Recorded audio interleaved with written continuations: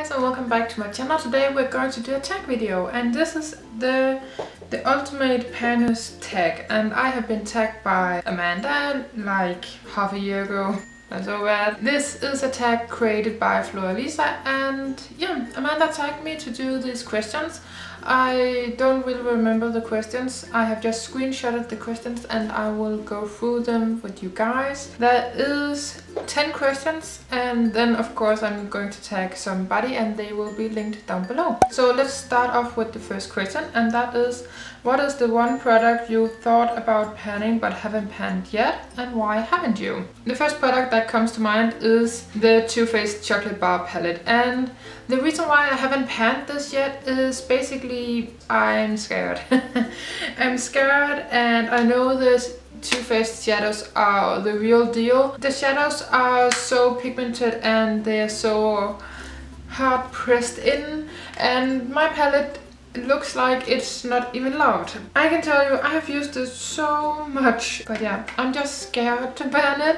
But because I bought this in 2015 and it is my oldest palette, I will try to work on it a bit more in 2018. So the second question is, what is the one piece of advice you would give someone who is new to panning that you think is essential for them to know? I have said this in another video as well. I have just made a tips and tricks how to stay motivated for Project Pan. I will link that up here in the cards. For the first project, I wouldn't go with that hard items or items that takes a long time to finish. If you have some products that are nearly finished or you easily can use every single day without getting bored, that is my number one tip for you if you're a beginner at project panning. The third question is, how do you stay motivated to pan one of your items just isn't going anywhere? It's so hard to stay motivated when your products aren't moving. I know that for sure, but I'm a very stubborn person, so maybe that's why, and I don't give up that easily. But yeah, I really don't know. I just think I keep going because I'm stubborn and I want to see the progress, and when I do, I feel so satisfied. So that's mainly the reason why I keep going if I don't see any progress, because I know I'm using it, so at some point there will be progress shown. Number 4, what are your goals for your makeup collection? Is there a certain number you'd like to have for each category? And there are some categories in my collection I want to be low, and some of them I don't really care to be high. For example, my eyeshadow collection will never be low because I love my eyeshadows so much and I can't live without them. Eyeshadow is the creative part of makeup for me, at least. So I love to play with my eyeshadows. For example, concealers and foundations, I don't really care if they are high. And lip balms and setting spray, for example, I really don't need a lot of those because they're just lip balms and setting spray. To me, that's the same thing for me. Some lip balms can be drying for your lips, but yeah, you know what I mean. I don't really have any goals for my collection. I just want to use my products and play around, and I like to have a big collection to play around with, so I don't really have any goals for my collection. Number 5 is, what have you learned about yourself through project panning? I have learned to use colors.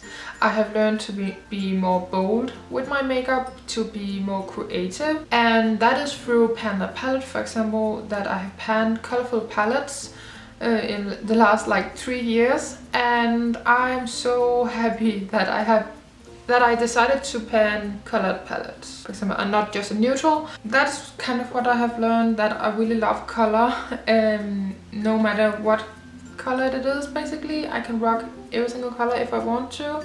Some are easier than others. I've learned that I can go through a foundation in like 3 months if I use it every single time I use makeup. I learned how to use products more effectively and creative, and yeah.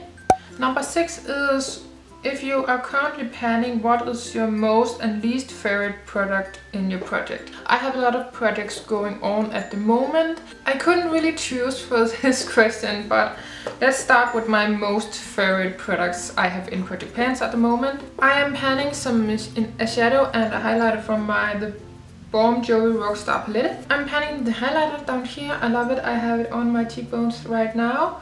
And I'm panning the Metallica, the white silver shade up here.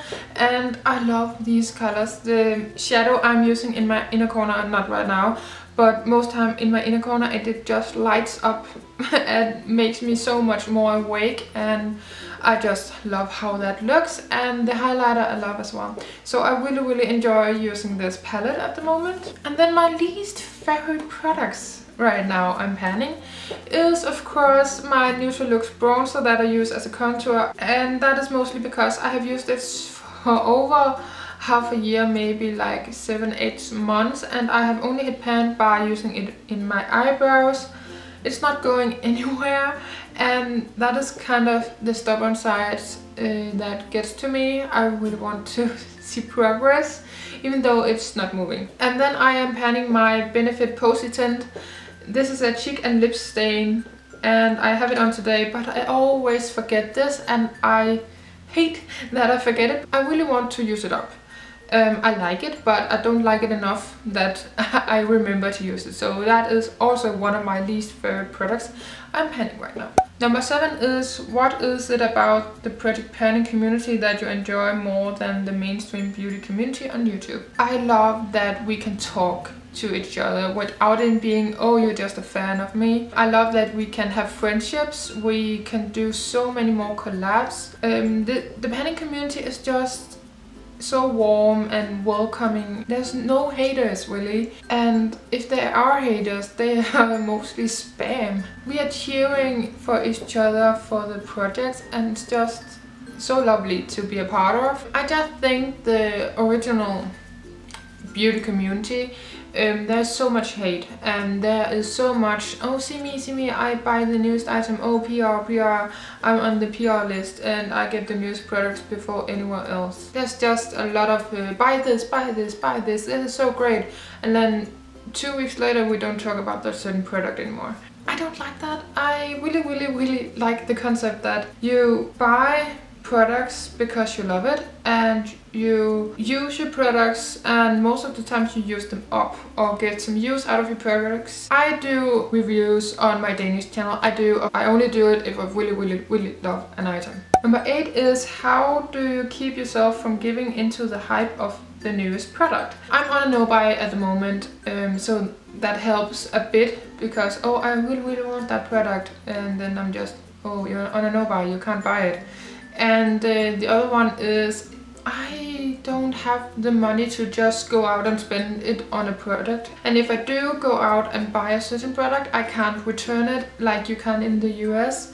So that is also why. And I know the big YouTubers will do a review of the product, and then I can see how people like it, and yeah, stuff like that. Number 9. What made you want to start doing project panning videos on YouTube? I saw a lot of people doing it, and I thought it was so cool, and I already did make videos when I discovered it. So I thought, why not doing it on YouTube as well? Because I really enjoy watching them. And what do you call it? It motivates me more to document and track my progress, and I can do that through YouTube. So that's why. Number 10. How do you choose what to declutter and what to put in a product? If I hate the product and if it doesn't work for me, I go declutter it. But if it is an okay product for me, or if I have a love-hate relationship with the product, I put it in a project. For example, this Posy Tint thingy, it works for me. I have found a way to make it work, so I don't hate it, because it works for me, it's pretty. So that's why it is in my project pan and not getting decluttered. And the same for the bronzer, it works for me just fine, and it's an awesome product, and it lasts forever, so you totally get your money's worth. I don't hate it.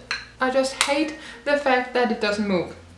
So that's the difference from declutter and put it in a project pan for me. Number 11 is who do you tag to answer these questions. There will be some people linked down below, so I hope you guys will check them out. If you do this tag, please let me know. I would love to see you do it, and I would love to hear your answers. I hope you will subscribe to my channel down below. There is a lot of updates and stuff like that coming up. If you have any video ideas for me, please leave me know down below and I will add it to the list. And then I will see you in my next video. Bye guys!